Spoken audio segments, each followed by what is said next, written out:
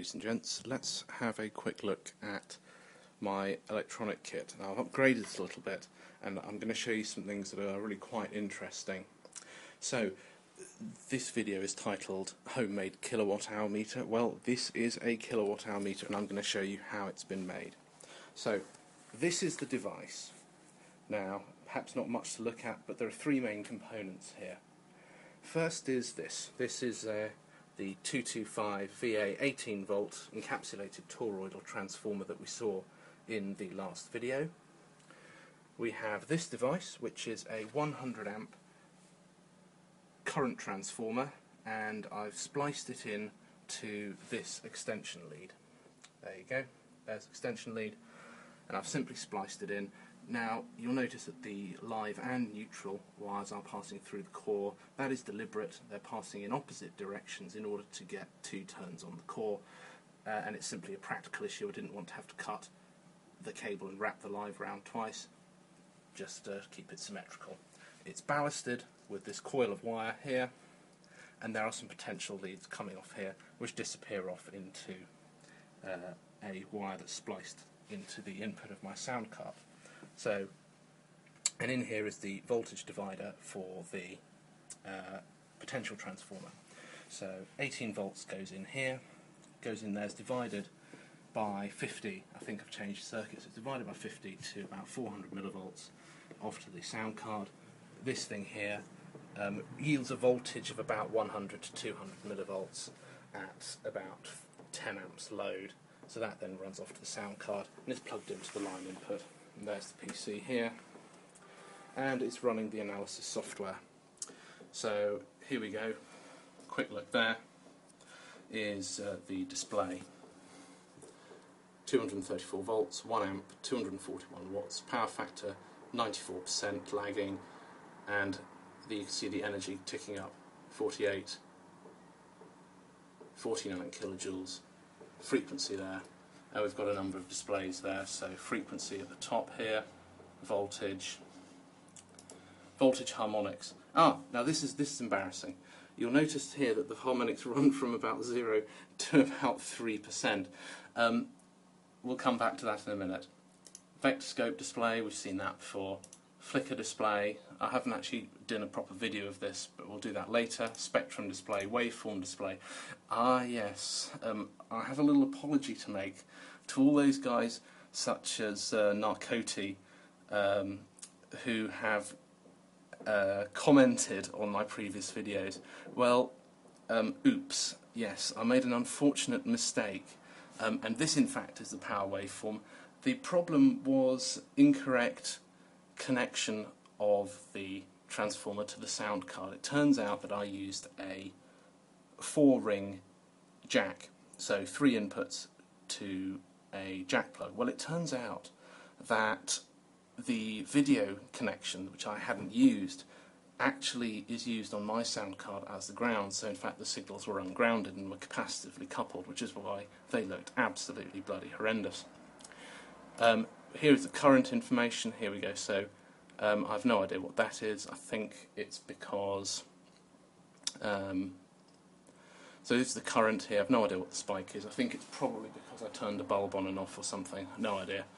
Other than that, if it's not that, then it's probably some stray movement in the wires which are not particularly securely connected.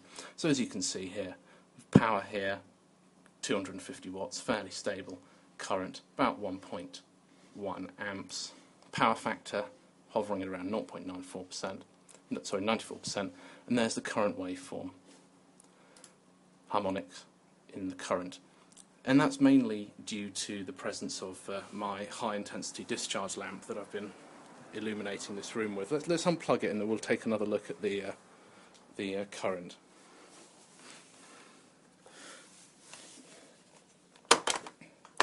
So we've now just got a single 60 watt bulb plugged in, a little bit dim. You can see immediately that the harmonic distortion has dropped right off, current has dropped off and is a nice sine wave, power factor's jumped up to 0.98, current drop, power drop, reading currently about 56 watts. This is calibrated purely on the basis that that's a 60-watt bulb. No idea if it's accurate or not. Voltage waveform we've seen. That's the voltage spectrum there, I think.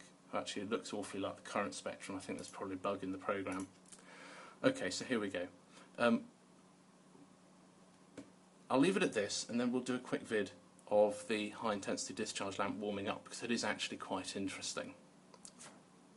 Okay, so this is the metal halide high-intensity discharge lamp. As you can see, fairly straightforward, double-ended tube lamp, 150 watt. This is actually a very nice lamp. It's a very nice daylight simulation bulb, which is fabulous in winter.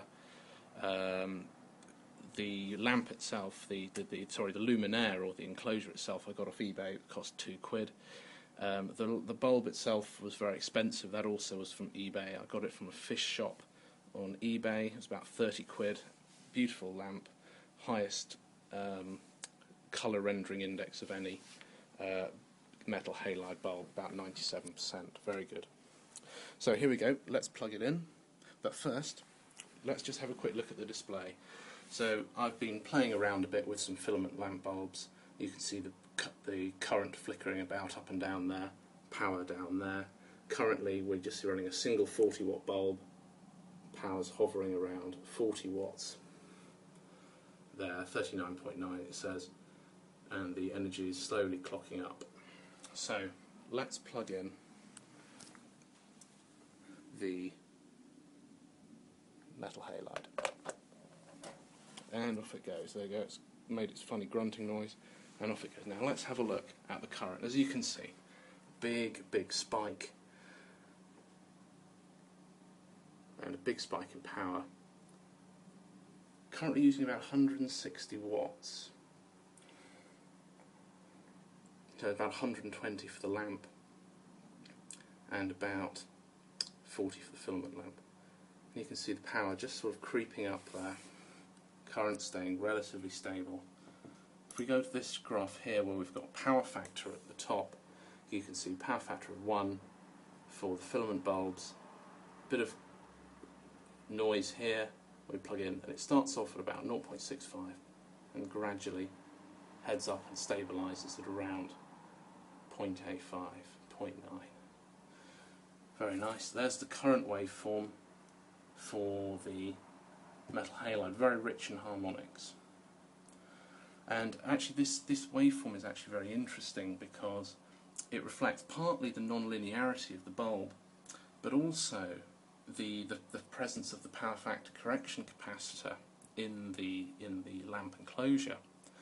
In fact, look, you can see as the lamp's warming up and the current is rising, the power factor is coming up nicely. That's pretty nice, good. Coming up to over 0.9 now. Let's go back to current and power. So power just creeping up slightly. Now running at about 230 watts power, which is about 180, 190 watts to the lamp enclosure, which is about its normal power consumption. You can see the power factor is more or less plateaued off at about 0.93, and the harmonic content of the current waveform, as you can see, little bits of noise here and there. Actually, that's because the bulb has a slightly dodgy filament and it keeps arcing. But as you can see, more or less, very little harmonic distortion, equivalent essentially to the distortion in the voltage waveform. But as you can see, once we switch on the metal halide, lots and lots of harmonic distortion. We get a waveform distortion of about 24%, and that's actually mainly due to the capacitor, which is drawing very high harmonic currents. So there we go. All information about halide, nonlinear, currents, capacitors, power factor correction, all in one. We'll post some more videos when I've got some more interesting devices to measure. Have a nice night.